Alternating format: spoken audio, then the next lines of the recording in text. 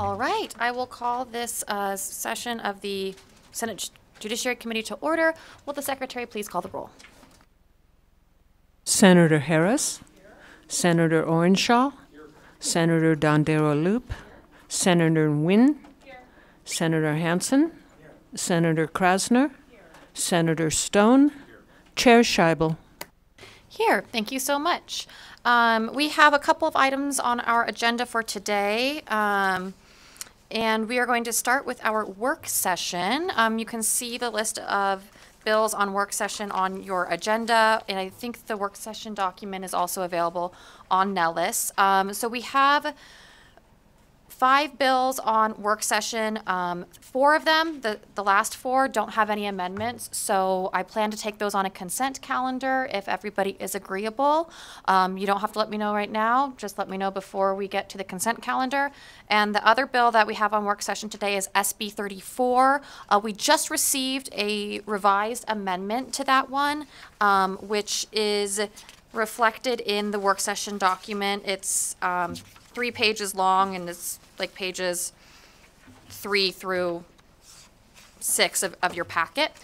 So I'm going to turn it over to our policy analyst, Pat Guinan, to walk us through the work session document right now. Excuse me. Thanks, Chair Scheibel. Patrick Guinan for the record. As the Chair said, we have 5 bills. The first is not on the consent calendar. It's SB 34. This is a bill that was sponsored by this committee on behalf of the Attorney General. It was heard here on March 6th. And this is the one that has the new amendment. We also have someone in the audience with us today who can answer questions on the amendment for the committee if that's necessary. Senate Bill 34 authorizes the Attorney General or the Chief Legal Officer or other authorized representative of a political subdivision of the state to represent certain officers or employees who are summoned or subpoenaed to appear. If the person is not a named defendant, submits a written request for representation, or if the Attorney General, Chief Legal Officer, or other authorized representative determines that representation is in the best interest of the state. The bill also authorizes the use of special counsel if the Attorney General, Chief Legal Officer, or other authorized representative determines that it is impractical, uneconomical, or could constitute a conflict of interest to provide legal services.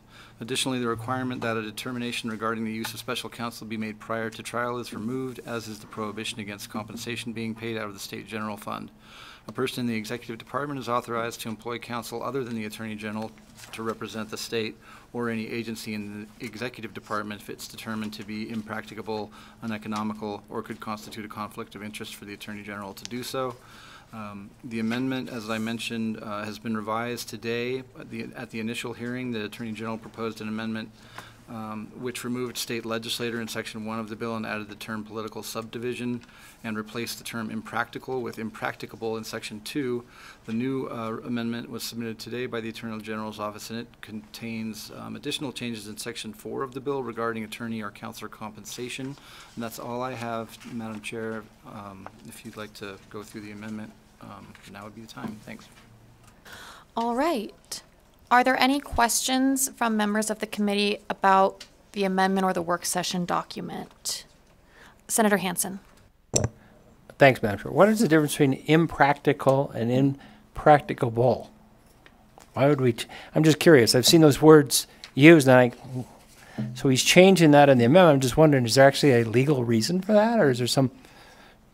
Anybody know?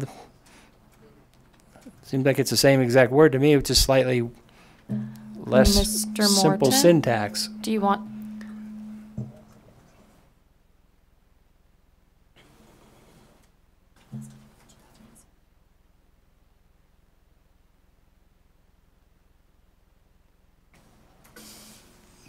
Thank you, Chair Scheibel. Mike Morton with the Attorney General's office for the record. It's a little different than syntax. Impractical is not a legal term of art where impracticable is. And so, Okay, so there is a legitimate reason to do it. I had never, in fact, it's like you can't say it either, and neither could I. Impracticable doesn't quite come out right. But anyway, thanks, Madam Chair. All right. If there are no other questions, I would accept a motion to amend and do pass. So moved. All right, I have a motion from Senator Orenshaw and a second from Vice Chair Harris. Is there any discussion on the motion? I don't see any discussion, so all those in favor say aye. Aye. And any opposed, nay. All right, let the record reflect that the motion has passed unanimously to amend and do pass SB 34 with the amendment as reflected in the work session document. Any volunteers to take the floor statement? She's the only one who can say it. She should know how. All right then, Senator Don Daraloop, you get the floor statement for your excellent pronunciation of impracticable. And I will turn it back over to Mr. Guynam to go through the rest of the work session document.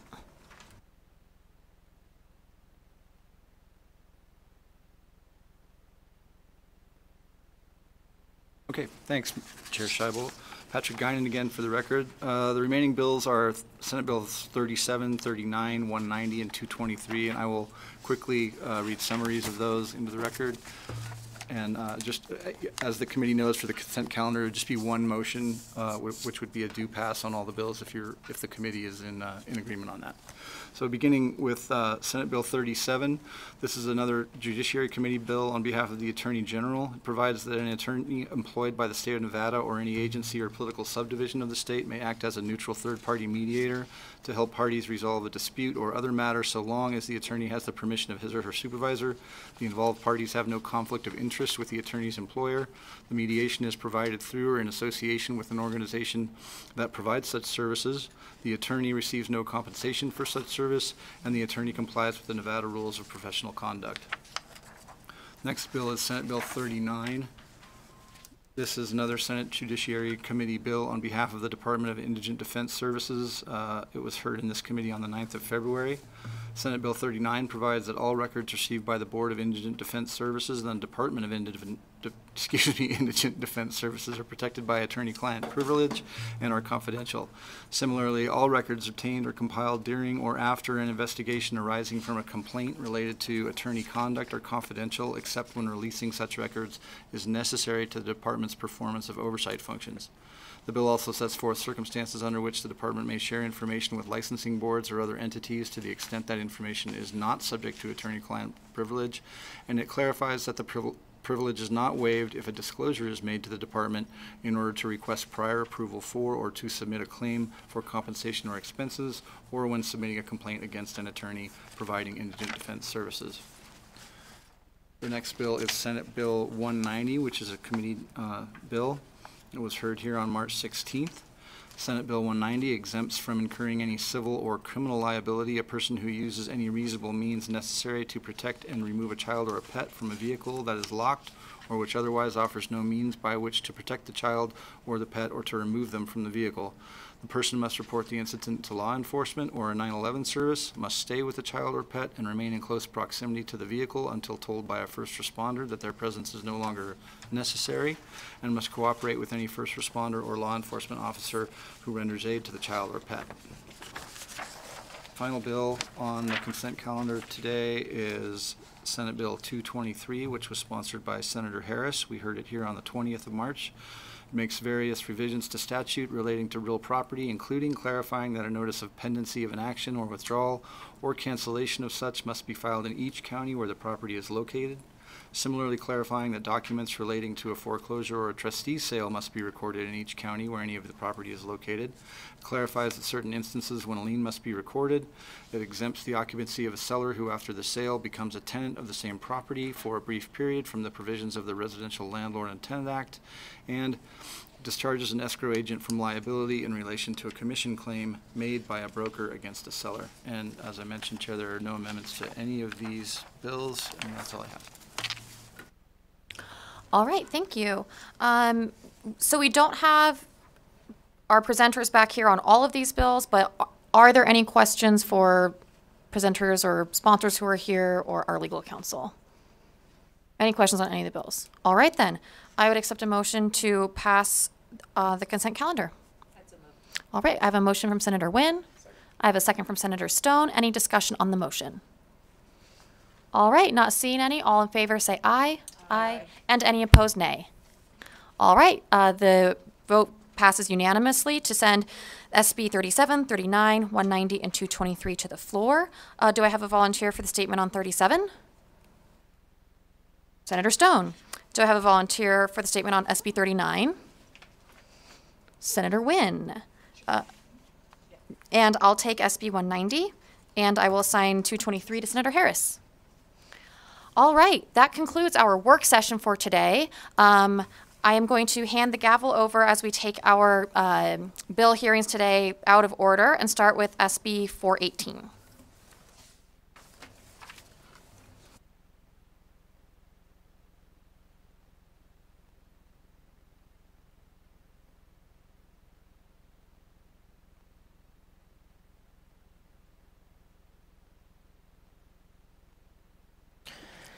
Okay, as the chair just mentioned, we'll go ahead and open up the hearing on Senate Bill 418. Chair Scheibel, go ahead and begin whenever you're ready. Thank you so much. My name is Melanie Scheibel. I am the state senator for District 9 in Clark County in Las Vegas, Nevada, and I am delighted to bring SB 418 to the committee today. This is a committee bill that is intended to help provide voters with more information when they are electing their judges. I have received a lot of feedback from constituents in my district, and I think many of you have as well, that voting for judges can be difficult or confusing because we don't know them very well, and the rules for judges when they are campaigning are very different from ours.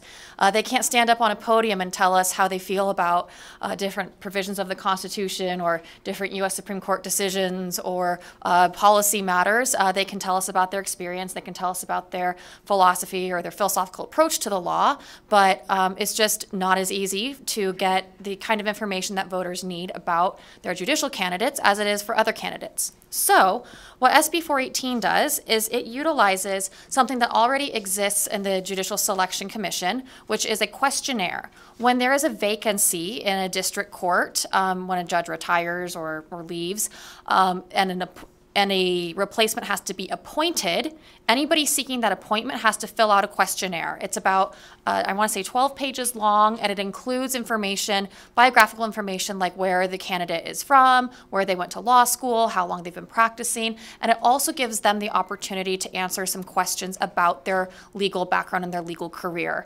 It includes questions about what percentage of their practice has been spent in various areas of the law. It gives them an opportunity to talk about some of the major cases that they've worked on and to provide other information that is helpful to the Judicial Selection Committee when they're appointing replacements for district court judges. SB 418 requires that anybody who is going to file to run for one of those seats also fill out this questionnaire, and then that the election official in that district make that available on their website. So every voter who goes to vote in a judicial election would be able to go to one centralized location, which is the official elections website of that jurisdiction, and read these questionnaires filled out by each candidate for a particular judicial department. And that is what the bill says. I do have an amendment that was offered to me by I very much appreciate from the Nevada Supreme Court to clarify that when applicants apply for the appointment, there are parts of the application they fill out that are confidential, some background checks and credit checks, things like that. They would not have to do that when they're filing to run for office in an elected position. They would just have to fill out that questionnaire part that I previously mentioned. And I'm happy to take any questions. Committee members, Senator Stone. Thank you for the presentation, and I think this is great because you're absolutely right. We don't know a whole lot about judges other than their names, and they can't weigh in on political issues. So I think the application process and being put on a registrar's website is really, really great. As a part of that application process, so would an attorney have to disclose if they've been sanctioned by the bar for any issues that the public would like to learn about, or is that going to be considered confidential? Melanie Scheibel, for the record, great question. I believe that is one of the questions on the questionnaire. Also, just so that everybody knows, bar sanctions are not confidential. you can look up any attorney in the state on the State Bar website, and if they've ever been sanctioned or disciplined, that information is publicly available. And I encourage everybody to do that before you hire an attorney or vote for a judicial candidate. So thank you for bringing that up. Additional questions? Senator Nguyen. Do you know if that application for appointment is posted anywhere on any of these websites? Is it a document that I can go and look at right now? Yes, it is. And I can email you, yes, it is. It's through the Judicial Selection Commission. I can email you a link to it. You know what? I see it right here. Gosh, the Google. It's so good sometimes. It so really is. I did find it here. I was just curious if there was. Thank you. Thank you. Okay, anyone else? Not seeing any. We will go ahead and open it up for testimony. Is there anyone here in Carson City who'd like to testify in support of Senate Bill 418? Okay, don't see anyone in Las Vegas either. BPS, can you please check the phone lines for support?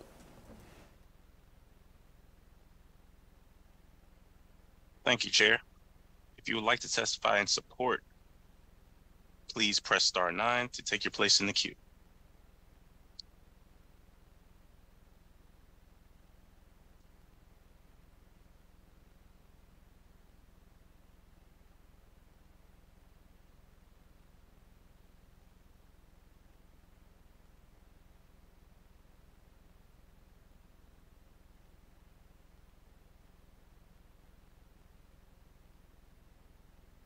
Again, if you would like to testify in support of SB 418, please press *9 to take your place in the queue.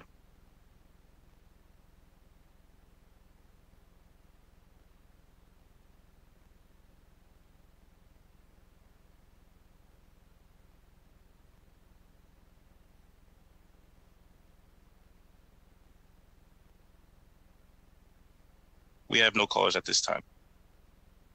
Okay, thank you. Is there anyone here in Carson City who'd like to testify in opposition to Senate Bill 418?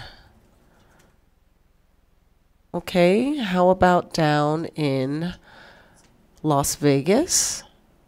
Still no one. BPS, can we check the phones for opposition testimony?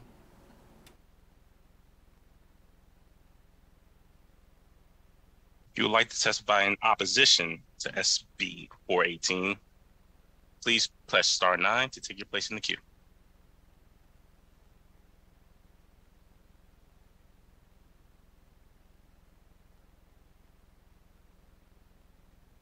We have no callers at this time. Great, thank you. Was there anyone here in Carson City who'd like to testify in the neutral position?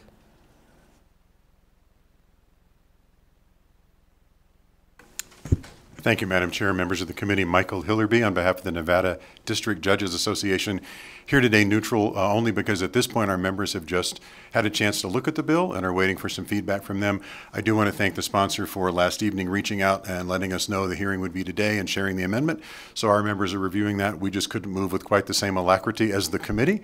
And for Senator Nguyen, on behalf of our client Google, we're glad we could be of assistance. Thank you.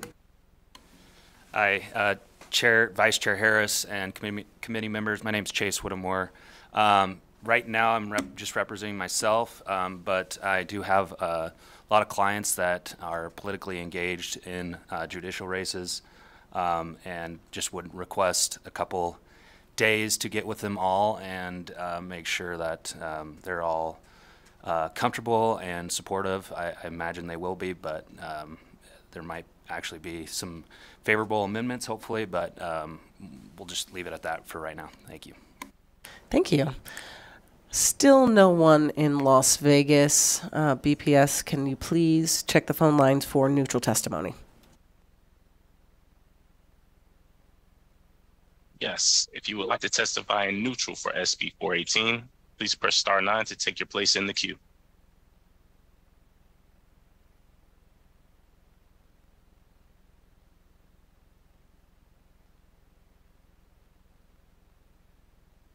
There are no callers at this time.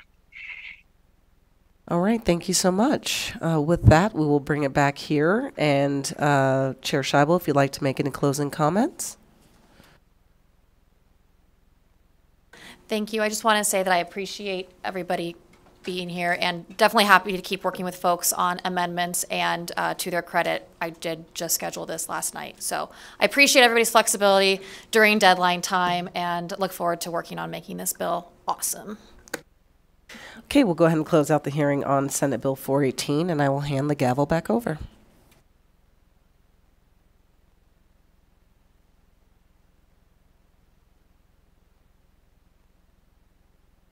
All right, thank you. That takes us to our hearing on SB 252, which I will invite the presenters to the table for now and open the hearing.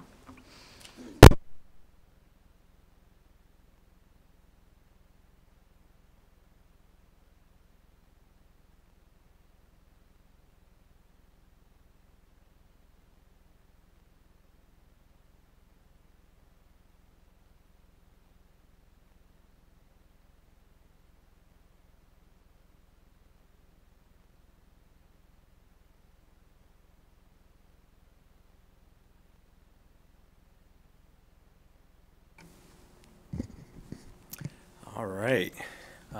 Good afternoon to our Madam Chair, Vice Chair, and the amazing Committee on Judiciary.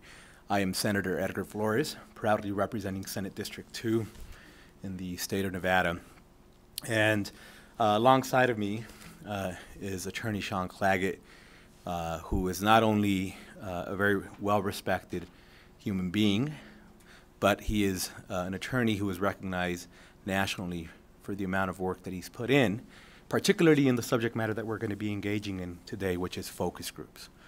I had the opportunity during the interim, prior to coming in to this session of the legislature, and I, as I often do, engage with constituents, community members, stakeholders, et cetera. And within one of those conversations over vegan tacos, I had an opportunity to sit down with Mr. Claggett and engage in some of the conversations of what's happening within the legal community and how we could potentially address some of those concerns. And then with that is the genesis of this bill. As you all know, and I know that you've had an opportunity to review a little bit of what NRS 18.00 does, but I would just outline that the Nevada Rights Statute specifically addresses recovery of costs by prevailing parties in civil actions by allowing the prevailing party to recover reasonable costs incurred during litigation process, including fees, expert witnesses, transcripts, photocopies, amongst other things. One of the things that is very relevant when we talk about attorneys is the standard of care, and I had an opportunity to discuss this with Mr. Sean Claggett at length, and there is a duty, there is a responsibility or an obligation that is placed on attorneys to utilize everything within their arsenal to advocate passionately in a selfless manner for the folk they represent. It is a duty, and anything beneath that is a disservice to the folk we represent. Whether you are on the plaintiff side or defendant side, that is the obligation put upon us as attorneys. Today, unlike years in the past, it is now almost a mandatory requirement for any legitimate law firm to engage in the practice in their plan.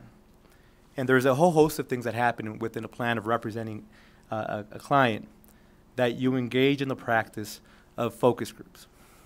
The reason this is necessary is focus groups very often have a benefit which avoids trial. And the reason for this is, say in a hypothetical, Sean is representing party A and I am representing party B, and we both engage in that practice, and in our representation, we both engage in conducting several focus groups.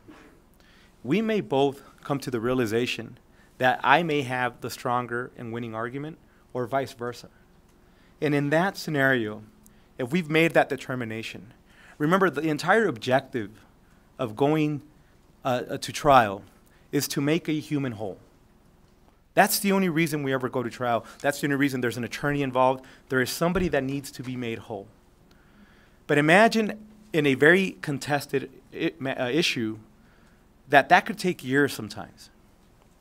If you can do anything as an attorney to reduce the amount of time to make that person whole, you have an obligation to do it. In that hypothetical that I just described, we may come to the realization that my argument is stronger or I have a winning case or vice versa. That's going to encourage us to settle because we come to that realization.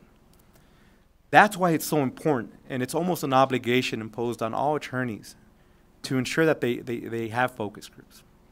So because that is a common practice now, because it's what's happening in the state of Nevada, because other states have recognized it as well, we want to make sure that focus group costs are recoverable under NRS 18.005.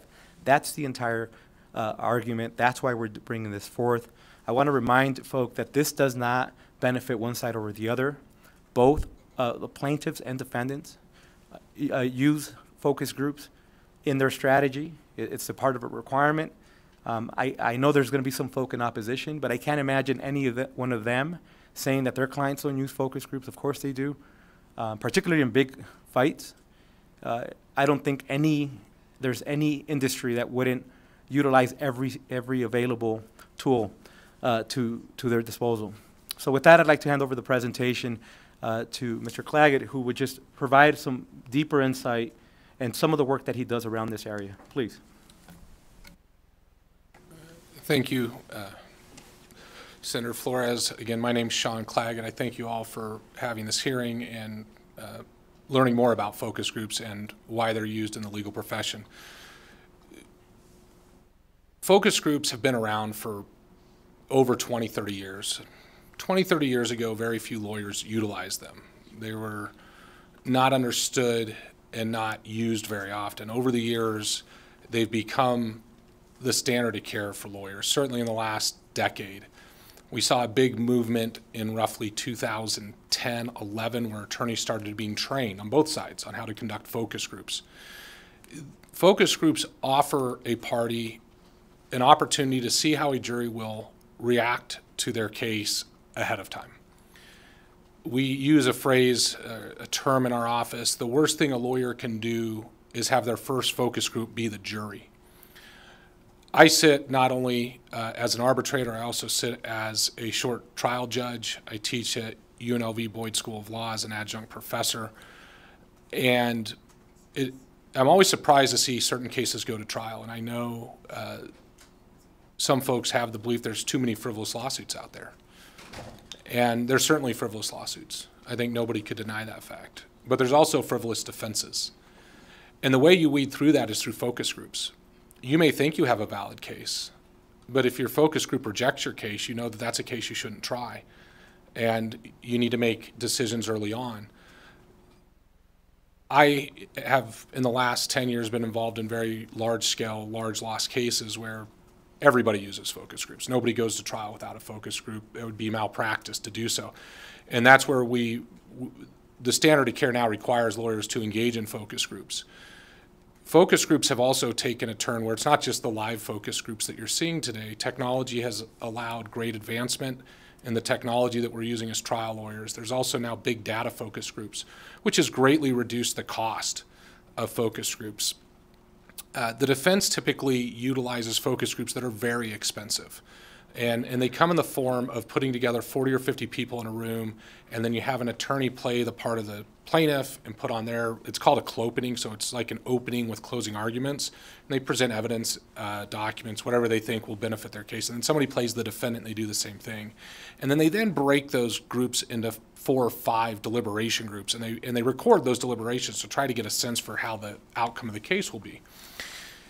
The problem is that the companies that run those focus groups they charge $75,000 to $100,000 for that single focus group. It's very expensive. The reason why focus groups have become more accessible is because we've learned how to conduct them for much more affordable. But that's where big data comes in also. So the big data focus groups is able to take 500 people and get a focus group done for 25 to 30,000. And now you have 500 data points. And these data points are allowing both the plaintiff and the defense to understand the risk, the true risk associated with their case. And so when you have knowledge, right, they say knowledge is power. And so why are we trying some of the cases that we're trying? You sit there and you shake your head. You're like, why is this case in trial? And maybe you say that because it seems like the case is so ridiculous from the plaintiff's standpoint. Like, why are you bringing this lawsuit? And there's other times you're like, why is the defense trying this case? This is a massive case. Why would you do this? The reason is because they're not utilizing the technology and the information available to them. If we were to run big data focus groups, and I'm using this as an example, in a mediation, if both the plaintiff and the defense were to submit statements to the mediator then sends those statements to be focus grouped in a big data format, the mediator would get back the win rate, how likely it is that the plaintiff will prevail, and a range of value. And then the parties can have a meaningful discussion about what fair resolution looks like. Trial is not designed to result in astronomical, mind-boggling numbers. It's designed to make the plaintiff whole or to vindicate a defendant who didn't do anything wrong, right? What's happening, though, is you see bad decisions being made routinely, whether it's from the plaintiff side or the defense side, to try cases that shouldn't be tried. And there's a lot of cases that we could get out of the litigation process earlier by this process. We have an ADR system in Nevada that I think does a great job, candidly. A lot of cases get resolved before trial, but there's a lot of cases that don't. And it's because focus groups aren't being utilized effectively by all parties. Many times they are, and I will tell you that we resolve a lot more cases today than we historically have because the defense is utilizing focus groups. And we understand the strengths and weaknesses of our cases more laser focused like. So we understand where we can win and lose cases. It's this type of use of focus groups that will prevent a vast majority of cases from going to trial. In fact, I believe, and I have a book being published in the coming months about big data focus groups. It's something that, now big data focus groups is newer. That's been around only for probably the last 7-8 years. Focus groups 20, 30 years ago were kind of in the same position. Not everybody was using them. Today, I don't believe there's a trial that really takes place in this state without focus groups where the parties are utilizing them. Big data focus groups is not there yet. But because it reduces the cost so vastly, and you're able to get so many more data points, creating a more accurate result. And we've predicted, just to so you all can understand, we have been able to predict 38 out of 40 verdicts in jury trials accurately. Many of those have been my trials, but the vast majority have been other attorneys' trials. So what it's telling you is that the facts matter. While it's true that an attorney can be completely unprepared and ruin their own case and hurt their client from being unprepared, those lawyers that take the time to be prepared, actually, the result is predictable. Because at the end of the day, when you get enough data points, you know where the result's going to be.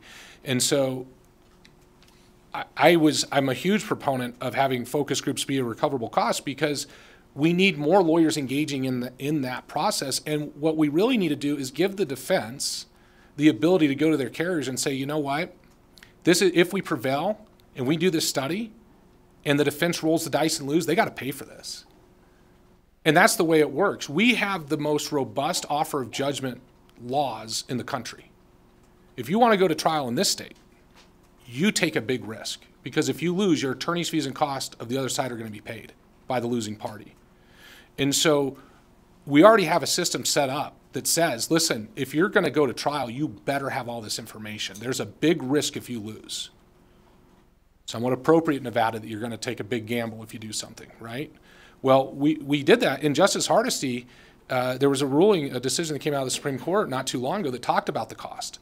And the idea was, listen, we want more cases settling. We have too many cases in the pipeline. The state's gotten really big. There's a lot of people moving here, moving into Reno, moving into Las Vegas.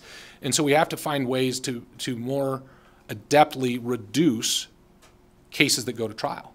And the best way to do that I know, and I've been a lawyer, trial lawyer for 20 years now, is the proper use of focus groups. And so we need to encourage focus grouping. We need to encourage this behavior because it will decrease the amount of trials and it will result in fair resolution to both sides, whatever that may be. And we've had cases that we've studied where it showed the plaintiff was going to lose. And we've told the attorneys that we've worked for and done these studies, you can't try this case, you need to resolve it. And those cases get resolved. We've had cases where we've told the defendant, you're going to get crushed. You shouldn't try this case. It's going to get out of hand. And they haven't done their focus groups, and they take the risk ignorantly. And that's not right. That's not fair to their client. They're not doing their duty to their client going into a trial ignorantly about what the outcome is likely to be. We owe that duty to our clients. We owe the duty to our clients to tell them the risk, both on win and loss, and the risk on value. And if we don't do that, we have fallen below the standard of care. And the time has come that this is the standard of care. And so, oh yeah. I will also add that many judges already allow focus groups to be recovered. Most of my trials, I get my focus groups recovered already. And the reason for that is that it's because it's the standard of care. It's no different than taking a deposition. It's no different than doing an examination of a plaintiff on the defense side, hiring experts. It's all in that same group. So it is the standard of care today. So it is not as if we're not already getting this done. It's just that the time has come to update the statute to the reality of where we are as a profession. Thank you. All right, thank you. I think we do have a couple of questions. I will start with Senator Wynn. Thank you. It's been a long time since law school, hasn't it, Sean? I have a question about costs. I don't practice in this area of law, but I'm looking at these costs. Are these are they discretionary, mandatory? Like, who makes that decision after the conclusion of a trial? Sean Claggett, thank you. It has been a minute since law school. So right now it's vested in the judge. And I think that's the right thing to do. The judge sits and presides over these cases. And at the end, say, for example, a concern can be, hey, this case was kind of simple, right? Why'd you spend $25,000 on focus groups? And the judge would say, I don't think that's reasonable. I think a focus group or two might have been reasonable, but that's what the discretion of the judge is for. And they're already utilizing that discretion. The judges understand and do a great job of that. I think that we just rest that discretion now, and we should in the future, with the judge who's presided over the case and understands the complexities that were involved in the case to begin with. Other questions? Senator Orenshaw. Thank you very much, Senator Flores, Mr. Claggett, for presenting the bill.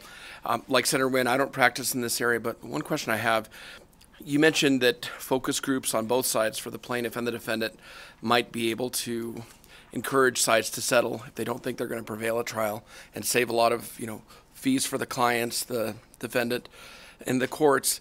And I'm just wondering, do you think that if plaintiff and defense know that they can go to that focus group early on, it might additionally save resources that might be spent for expert witnesses, investigators, depositions, interrogatories, requests for production of documents? Do you think that if the sides see they either don't have a good defense or don't have a good case, that there might be savings there too, not having to go hire those expert witnesses, not having to have those depositions, those requests for production? Sean Claggett, thank you. Yeah, that's a great point. We encourage early focus groups. In fact, at our firm, we do focus groups before we even file a lawsuit to see if it should be filed, right? Because we don't want to waste anybody's time. And certainly, once you have enough information to file a lawsuit, you will have the information necessary to run focus groups. And so early on, you can run focus groups, specifically when there's, and just to, I'm sure most people on this committee understand, but there's initial disclosures in civil litigation. When you get those initial disclosures, you can then utilize that information to run a focus group, and you may realize off the bat that you have a big issue that you can't overcome. and then the case needs to be shut down. Or you may find out that if you're the defense, you have a major issue that you're aware of that you should settle the case, right? Like, for example, you don't have the logs for a truck driver. That could be a big problem for you in litigation. You should test that and say, hey, if it turns out that we can't produce this evidence because we don't have it, how does that impact us? Should we take the risk or should we settle? And so absolutely those costs would be avoided and should be avoided because there's cases that should settle early. And look, there are some cases that can't settle. There could be a variety of reasons why that happens, but at least you're educated going forward. But a lot of those cases, costs would absolutely be avoided through the proper use and early use of focus groups. Thank you, Mr. Claggett. Thank you, Chair. Thank you. Other questions? Senator Stone. Thank you, Madam Chair. Thank you for the presentation. Like my two other colleagues, I don't practice in this area either. As a matter of fact, I'm not a lawyer. I'm just trying to make a little joke out of this. But thank you. This is really eye-opening for me. The cost of litigation is exorbitant. And but just a couple of questions. So the two attorneys, the offense and defense, they can stipulate that the prevailing party will pay for these, I assume, if they stipulate that the judge, I imagine, would honor that. Sean Claggett, I've never had that discussion with any party. In the larger loss cases that I'm now handling, it's understood. Okay. You have the ability, what ends up happening, I'm going to use Lee Roberts as an example. Lee's a phenomenal attorney that works on the defense side and handles a lot of large cases. Lee and I know that we're both doing focus groups. So we know at the end that if there's a prevailing party, then that's going to be paid by the losing party. So it's just one of those things that we know, but I've never actually had a discussion to stipulate to that. Okay, and then you mentioned that this is now a standard of practice. So if you have an attorney that maybe has a losing case and it's recommended that they do focus groups and he says, absolutely not, we're not doing focus groups, he loses, does that put him at risk for a malpractice case from his client saying that you should have known we were going to lose this thing and I spent $30,000 more than I probably should have? Sean Claggett, in my opinion, and I believe I'm an expert in the field, yes, you have fallen below the standard of care, and I believe that your client would have a cause of action against you for malpractice for not conducting focus groups. Okay, good. And then my last question is, this is the first time I've heard of these types of focus groups before. Is there legislation governing the focus groups and their neutrality in coming in to review a case and their qualifications to review a case? How is that ascertained? I mean, I know attorneys can bring in professional witnesses to further their cause in their cases. Is this another way for an attorney to pick a focus group that's going to give the edge to his client over the opponent's client? Sean Claggett, that is a great question. Thank you. You absolutely can manipulate a focus group, 100%. That can be done. It serves no value to the person conducting the focus group to engage in that behavior. You want to know how you can lose. You want to know your risk. Attorneys are hired for their judgment. And it would make no sense. Now, I will say that young attorneys that I teach on how to do focus groups oftentimes are terrible because they're scared to lose. They don't want to hear the bad. And we tell them, you have to embrace the bad. Take it in. Learn from it.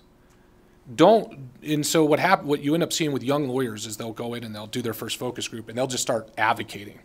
And so it's the person conducting the focus group. Yeah, there is a level of education that needs to take place. As far as the participants, we do our best to get participants that reflect the community in which the litigation is pending. So if we were doing a case, I have a trial starting Monday in Reno. We're going to get our focus group members from Reno. If we do it in Vegas, we're going to do it from Vegas. So that's what you would try to do on the live focus groups to make sure that you're having that. But yeah, there's no, it's certainly, attorneys could manipulate it, but you're utilizing it for your own information. I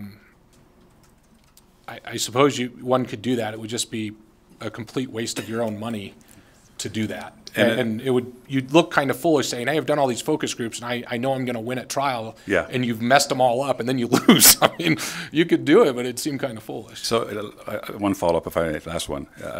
The selection of the focus group, is it kind of like selecting a juror in a court where an attorney can veto a particular group for whatever reason and they have to come to a consensus on which one they're going to pick? So Sean Claggett, no, it's better than a jury from the standpoint that in a jury, we're going to do jury selection. And both sides get to deselect people. That's what I mean. Yeah, no, in a focus group, we take them as we find them, the most random people. And so you may have somebody on your focus group who wouldn't sit on your jury because they could say, I think every plaintiff is entitled to a bunch of money. Well, guess what? That person doesn't sit on a real jury. Conversely, you don't get somebody on the jury that's going to say, I believe that nobody should ever get any money for pain and suffering regardless of the facts. They don't sit either. But you get to hear from those people, hear what they think, and understand why they feel that way. And you start to educate yourself. And so the more that you start to understand, and I use this as an example. When I get ready to do a trial, I pain myself. I pain myself to watch both MSNBC and Fox together. And it's painful to do that. But the reason why you do that is you hear vernacular being used on the particular stations. And when you run your focus groups, it's educating you on those little things, those nuances as well. And there is a side benefit to doing focus groups for lawyers. It makes you a much better trial lawyer. We have so few trials in the state of Nevada that lawyers get to do.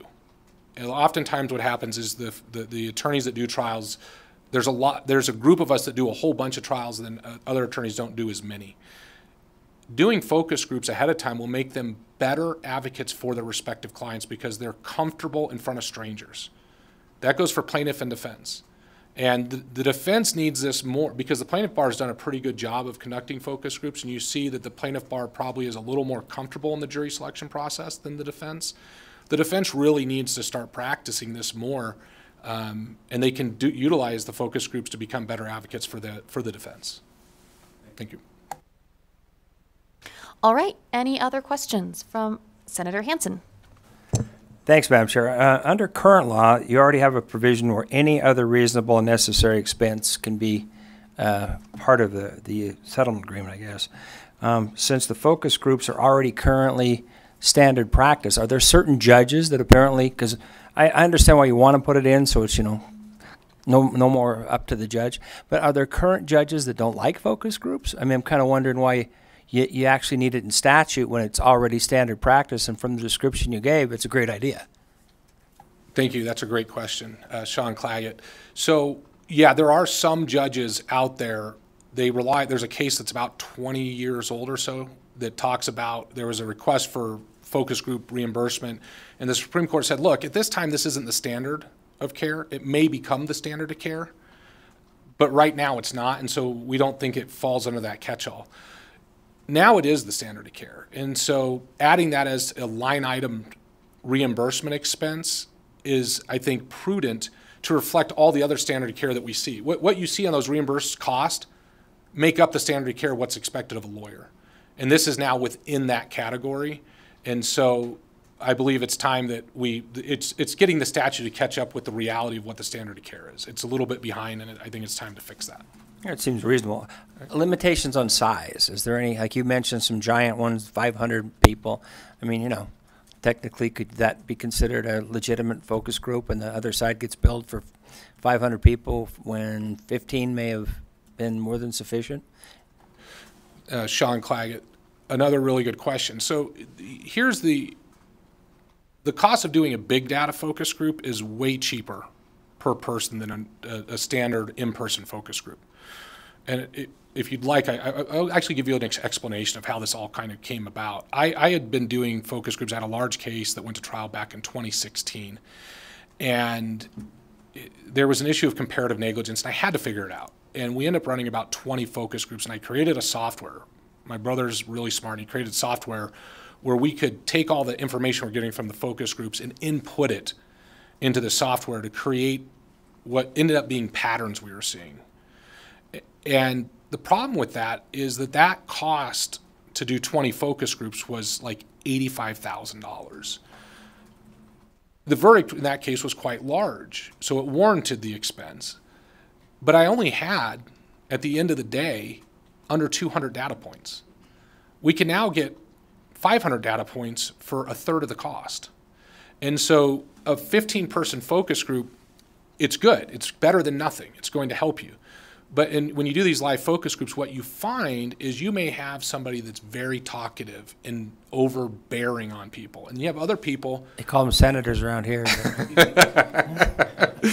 Yeah, so you have these people that are overbearing, and you have other people that are quiet and they don't like the confrontation.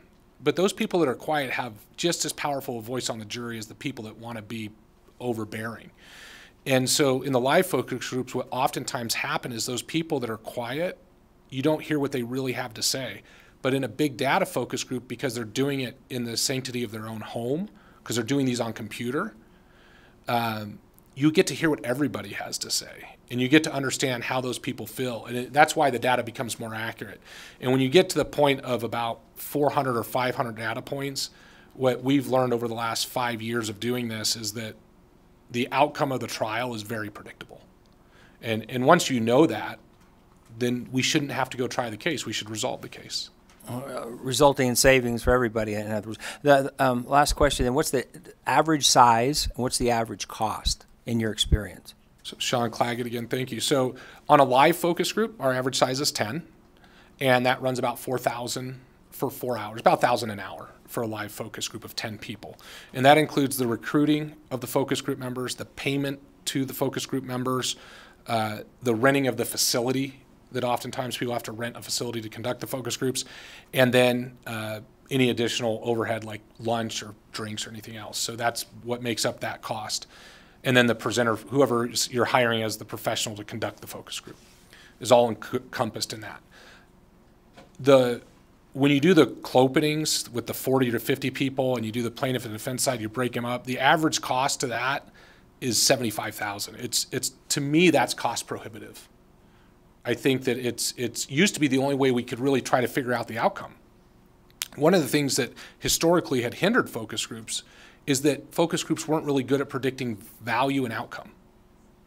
In fact, when I learned to do focus groups 15 years ago, that's what I was told. Focus group's great, but it'll never tell you the value of your case. Data has changed all that. We now know what the outcome of the cases are going to be, and we know the values of those cases. And so that's the game changer. If you could understand, if two parties split a cost of $30,000, so it's $15,000 each, and they can know the likelihood of success for each side and the likely outcome of the trial, both sides would be crazy to do the trial. Why would you do that? Why would your clients take that risk? They shouldn't. I love the Seventh Amendment. Nothing means more to me than the Seventh Amendment. I believe that it's critical. Speedy trial? All of it. All the jury trial. It's the right to a civil jury trial. And it's critical, but at the same time, we owe a responsibility to our clients to tell them when they should go to trial and when they shouldn't. And that's what this allows us to do. Okay, well, it makes sense. I mean, and plus you always have to check that the judge ultimately can determine what is reasonable, and if somebody gets carried away, then that doesn't make sense. Thank you, Madam Chair. Thank you. Absolutely. Any other questions? All right. Thank you so much for your presentation. We will go now to testimony in support of SB 252. Anybody wishing to give support testimony in Las Vegas or Carson City is welcome to the table now. But not seeing anybody, we'll go to the phones for testimony in support.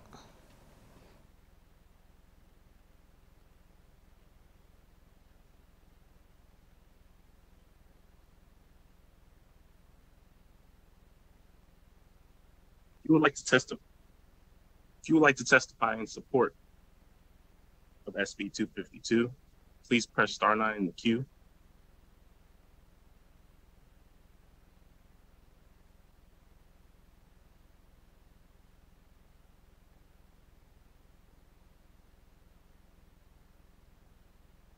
There are no callers at this time.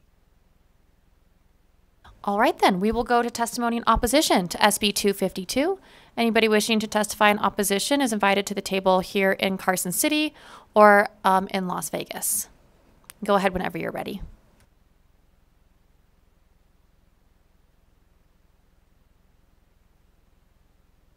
Oops, sorry. Good afternoon, Chair, members of the committee. Paul Morakin for the Vegas Chamber. The Chamber is opposed to the bill. We do have concerns about the additional cost. It will result in litigation from both sides of the court cases, from the defendants and the plaintiffs. And as you heard, it is already allowed in discretion of the judge. So again, we don't believe this is necessary, and we are in opposition. Thank you very much. Thank you, Chair Scheibel and committee members. Misty Grimmer with the Fraro Group representing the Nevada Resort Association. We share the same concerns as the Chamber. It's no secret that litigation costs are already very high. SB 252 will artificially inflate the cost of litigation. NRS 18.005 provides a list of costs that are already recoverable. Each of these costs listed are things that are objectively reasonable and necessary in nearly every case, such as photocopies, postage, interpreter services. Focus groups are dissimilar because they are discretionary and not an essential part or a necessary part of the litigation. And as was already mentioned, and I think both the proponents and Senator Hansen also pointed out, the judge already does have the discretion to include these costs if they believe it's a reasonable recoverable cost for the prevailing party. So we think it should stay in the judge's hand and not be put in statute. Thank you, ma'am. Good afternoon, Madam Chairman. Cheryl Blomstrom for the Nevada Trucking Association.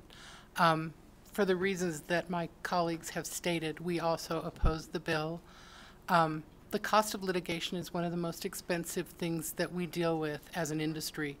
And in Nevada, the largest truck, or the average trucking company is 4 trucks. It's not a big operation. And so to contemplate the added expense of a focus group as a necessary, if it proves to be necessary component, it makes the costs go up. And as those costs go up, the insurance companies will, by their nature, add the cost of that to the cost of insurance for everyone. So for that reason, we are opposed. Thank you. Good afternoon, Chair Scheibel, Brian Walker with the Retail Association of Nevada. We would echo the comments of those previously in opposition. Good afternoon, Chair Scheibel and members of the committee. My name is Jeff Rogan, representing Clark County.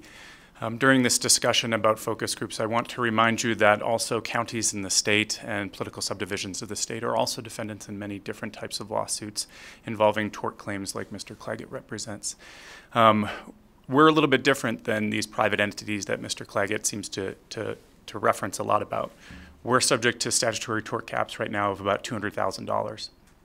We also have certain immunities that private defendants don't have that apply to us. So we're in a little bit of a different circumstance. And our concern with this bill, if it's included and applies also to political subdivisions, that'll incentivize the use of these focus groups, which, as Mr. Claggett mentioned, are quite expensive, on our smaller value cases. Again, $200,000 is the cap.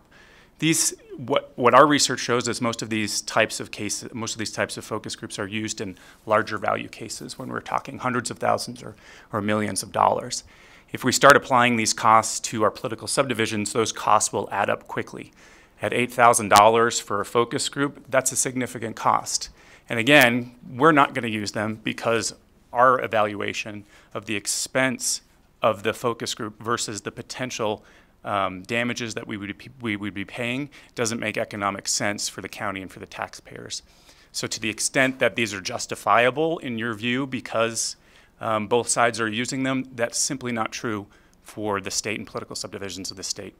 So we would ask that you either oppose this or more reasonably impose limitations of perhaps $3,500 when these costs are taxed against the political subdivisions of the state or the state. We already do that for expert witness fees in the statute if you take a look at Chapter 18, so it's not something that's new or different, and that would be our request. Thank you very much. All right, I don't see anybody else looking to give opposition testimony in person, so we'll go to the phones, please. If you would like to testify in opposition to SB 252, please press *9 to take your place in the queue.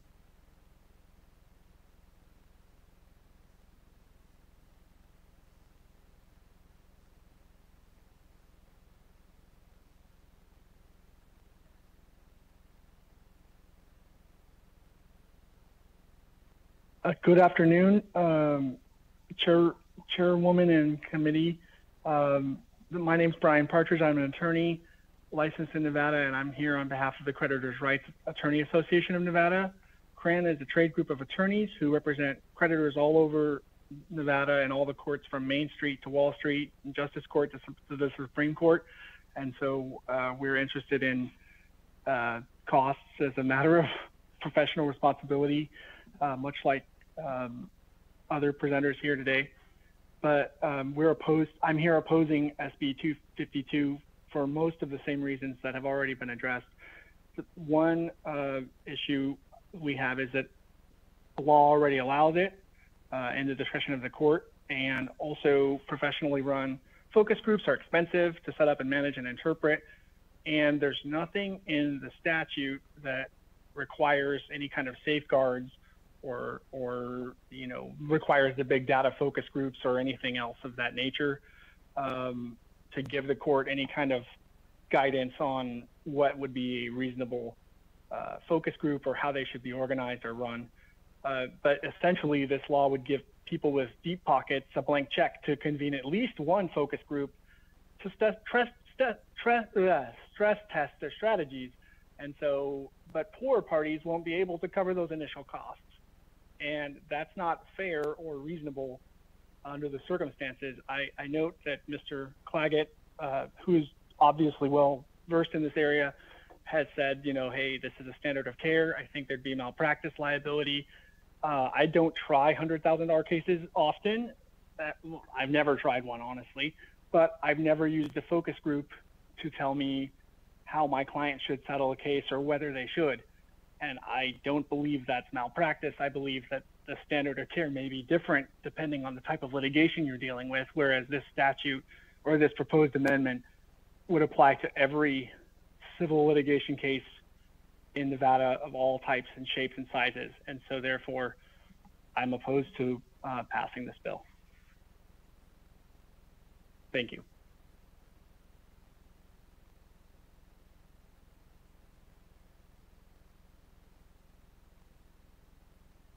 There are no more callers at this time. All right, we will move to neutral testimony. Is there anybody wishing to give neutral testimony in person in either Las Vegas or Carson City? I don't see anybody, so we will go to the phones for testimony in neutral. If you would like to testify in neutral for SB 252, please press star 9 to take place in the queue.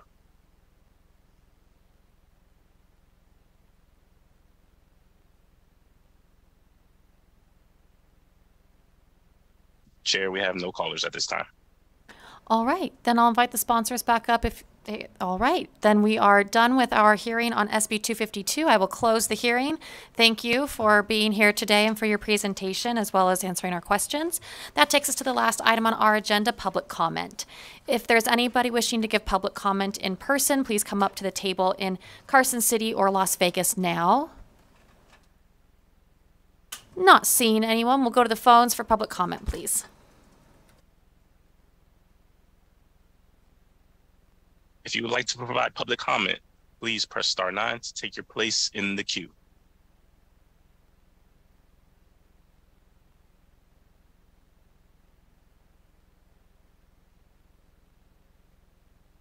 We have no callers for public comment at this time.